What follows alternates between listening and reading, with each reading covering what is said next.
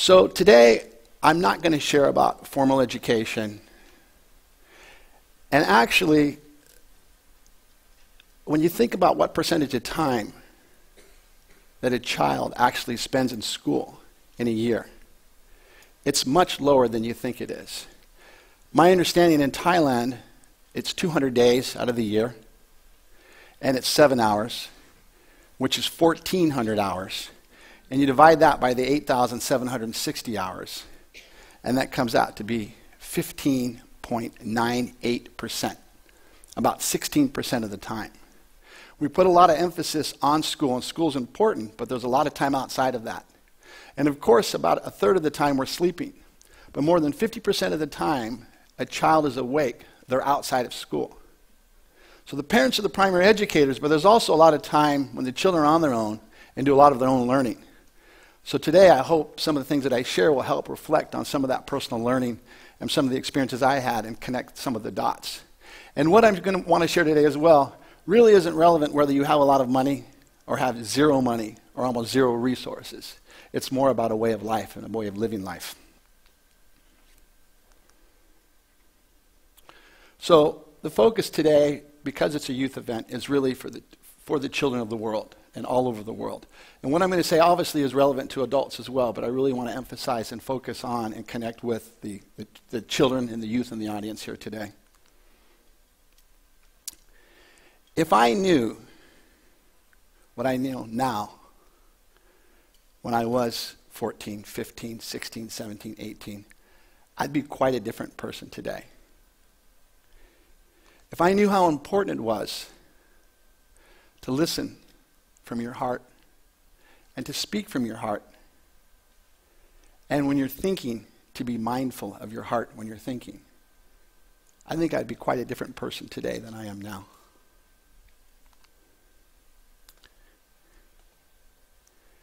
Somehow, during life, the curiosity is beaten out of us, or through whether it's school or testing or metrics that we have while we're working, that part of this is lost. But if you think about the cure for boredom is curiosity. And there is no cure for curiosity. So I say to the youth today, stay curious. It's really, really important. Also, it's important to have mentors in your life. Sometimes it's hard when you're young to listen to adults, especially when you're teenagers, because you think you know everything. But it's really important to find some mentors in your life that will share their knowledge and their wisdom with you. And our parents are very much our mentors. And we go through stages of life where we don't want to listen to our parents. And parenting's not easy. Parenting's really tough. I mean, parenting really is about limiting mistakes. But the sooner you accept your parents for who they are and look at them as mentors in your life, I think there'll be some fundamental shifts. Unfortunately for me, that only happened just as my father was passing, and recently with my mother, where I really did accept some of the challenges and the things I had as an inner child and let those out and really looked at my mom as a mentor and as actually a hero in many ways. So if you can do that early in your life, I think it will make a big difference. And if I did that, I know I would probably be a different person standing up here today. There's 4 C's in the Partnership for 21st Century Skills. And in today, more than probably ever, the collaborating and working together, because the world is shrinking and we are interconnected more than we ever have been. Collaboration is very important. Communicating, sharing your ideas, communicating with others is important. So much information is out there now. Big data. How do you aggregate the information? How do you critically look at that information? So critical thinking is important. And creativity is hugely important. The world is changing faster than ever. Change is hard for people. How do you deal with change? Well, you deal with change by being part of that change, by making things and creating things. So the more during your life that you can make things and create things and strive towards excellence, that'll have a huge difference in your life and moving forward in regards to being able to deal with change and adapt to change. And if you can do that with other people, even better. We're all so connected. we're all so connected in our machines that we disconnect in a lot of ways. And my youngest daughter, I'm probably guiltier more than my children are because I'm able to travel and work around the world because I do have a machine and I am connected. My daughter challenged me to 1 week without any technology, which I thought was kind of interesting for a digital native to be challenging an analog kind of guy like me. But and I did it, and it wasn't easy. But what I found was, which was great, is I reconnected with nature. And nature is so important in our lives, and I think as we get older, or with the digital devices we have, we're very much disconnected with nature. And really that is the purity in our life, is the nature, and connected with the nature. It's hugely important. And like I said, I just came out of the mountains in Brazil, and the profound feeling that you have when you're in nature and the different things that happen is just absolutely phenomenal. So I would say to the youth today, get off your machines and go out and play. Go into nature. And for the parents as well, make sure that your children are spending time in nature. And you don't have to have money to spend time in nature. Anybody can go and spend time in nature. There's parks nearby. It's hugely important. So I say to the youth, if I knew this when I was younger, I would probably have spent a lot more time in nature and probably look at the world quite differently than I do today. Food is hugely important. What's the #1 export out of America? Obesity. And it's kind of ridiculous recently, right, that Burger King and McDonald's were at Burger King were saying, hey, can we make like a Whopper Big Mac together and celebrate Peace Day? I'm like, are you kidding me? Food. Understanding food and what you put into your body, because that fuels your energy. And even better, if you can grow your own food and be connected with that actual energy, the energy that you have and the clarity of your thoughts will be quite different. I just finished 1 week on a very strict diet to purify. And it was so amazing how much that shifted how my energy is, the amount of energy I have, as well as how clear my thinking is. So be mindful of what you put in your body. And believe me, for a lot of years, I have not been mindful of that. I just finished a book for parents, because parents are the primary educators. And part of that is the 3 Ps. And that's passion, purpose, and playfulness. And what tends to happen as we get older is we lose these 3 things. We have less passion for things. We're not really sure what our purpose is because we get stuck in life and the grind of life. And the playfulness, that inner child coming out, disappears. So it's really important to keep that playfulness in you. Find your passion and your purpose and connect those. And use those 3 Ps as a real core for your life, moving forward in your life. And as some of the other speakers shared as well, don't be afraid to raise your hand. There's an expression that there's no such thing as a bad question or a stupid question. And that's so true. Don't be afraid to voice your opinion and get up on stage and share your ideas. In high school and college, I avoided every class that had any kind of public speaking because I was so afraid of speaking. If you can, at a young age, develop that skill and feel comfortable with sharing your ideas or asking the questions, I think it'll make a huge difference in your life moving forward. Be mindful. Think about how you're thinking.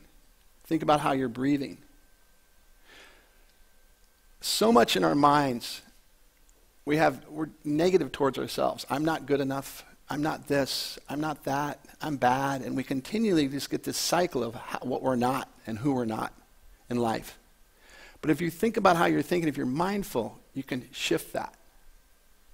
And mindfulness also involves breathing and meditation. And that's really huge in hitting a reset. So if sometimes in your life you can just think about how you're breathing or how you're thinking. If you're mindful, it will make a huge difference in your life. And I wish I knew that when I was 14, 15, 25, 30, 40. I'll stop there. And probably one of the most important things we have is our feelings, our sixth sense, and to connect with that and trust that. And one way to really connect with your feelings or your sixth sense is through your five senses, to be sensorial, to close your eyes, to really touch something, to really hear something, to play with your senses. Because basically what's happening is we're getting information all the time from our five senses, and it's telling us things. And all that information together develops our sixth sense. And that's really what guides us in life. And so if you have a feeling, and when we're younger, that sixth sense is actually stronger because there's less things in our brain. So if you continue to really just feel and trust your feelings, most of the time they're right. And a lot of times decisions we make that aren't based on our feelings sometimes backfire on us. So your sixth sense and your feelings, stick with that and keep that as part of your core. And I think your life will be quite different. The four directions.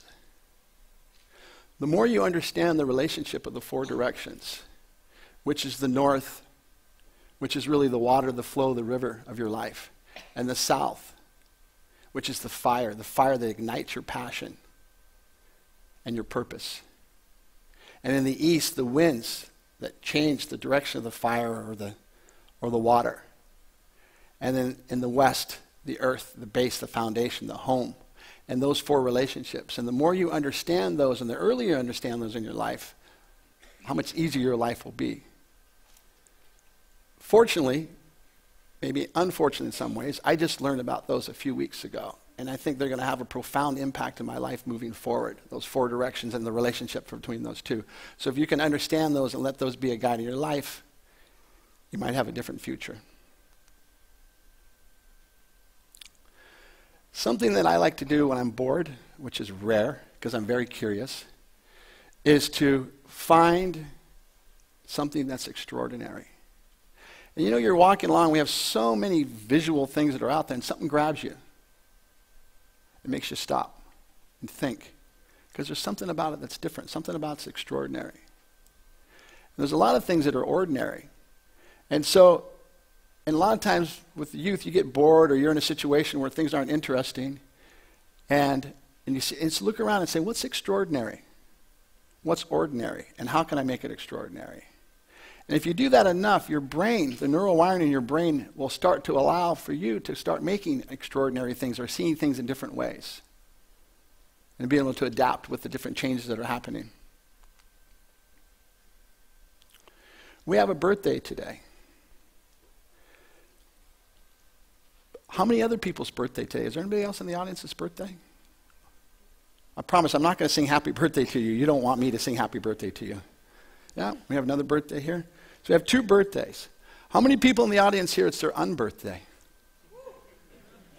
Yeah. Wake up in the morning and celebrate your unbirthday. There's 364 of them a year. And your birthday, remember to thank your parents and anybody else who's been significant in their life, but that's really what I think the birthday's for. But the unbirthday is to celebrate basically every single day of the year.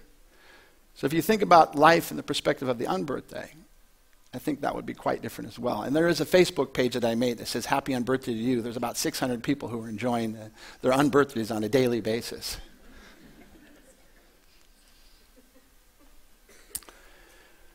Our two spiritual needs, or two of our spiritual needs, is to grow or give or learn and share. And when I speak with a lot of adults in corporate world or governments, and I ask them, what percentage of your time of the day are you growing or learning? And usually it's a decent percent. And think about yourself. What percentage of time would you think about you're actually growing or you're learning? And then you think about what percentage of time that you're actually giving or sharing. And for most people, that number is pretty small. And around the world, the youth today are trying to find more purpose in their life and find a way to give or share. But just keep that in your mind if you really want to find true happiness. One of our two spiritual needs is to give or to share.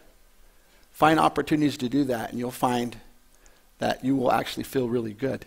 And there's three kind of levels of giving and sharing. One is you give and you expect something, and the person knows who you are. The other is you give and the person knows who you are, but you don't expect anything. But the purest form is to give to somebody and they don't know who gave. So if you can live a life of giving and sharing in a way that people don't actually know who it is, there's kind of a pass forward kind of thing that happens with that. It's really beautiful. So please try to remember that throughout your life as you're growing up. So when you look at your crystal ball in your life, really think about your spiritual needs, the 3 P's, purpose, passion, and playfulness, the 4 C's, collaboration, critical thinking, communication, and creativity, and speaking and listening and thinking from your heart. And I really wish that I would have learned those things much earlier in my life, but it's not too late. I still have a few years left in me. Thank you very much.